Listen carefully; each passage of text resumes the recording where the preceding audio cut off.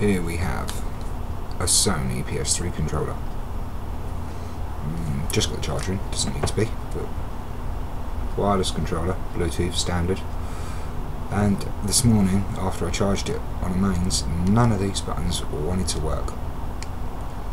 You can already see I've been a bit of an idiot anyway with these controllers because I'm knackered. But I thought to try and do a video. I used one from Ichiban Stunner to try and do bits, but when I opened my controller up it was slightly different. So I found a few other sites that listed them up, and ta-da!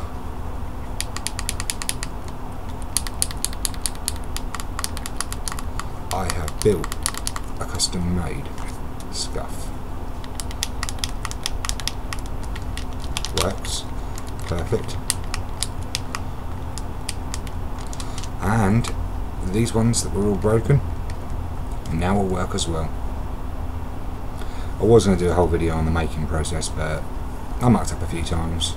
But just let you know, finished product, not bad. Ichiban Stunner YouTube. His videos help big time. Thank you.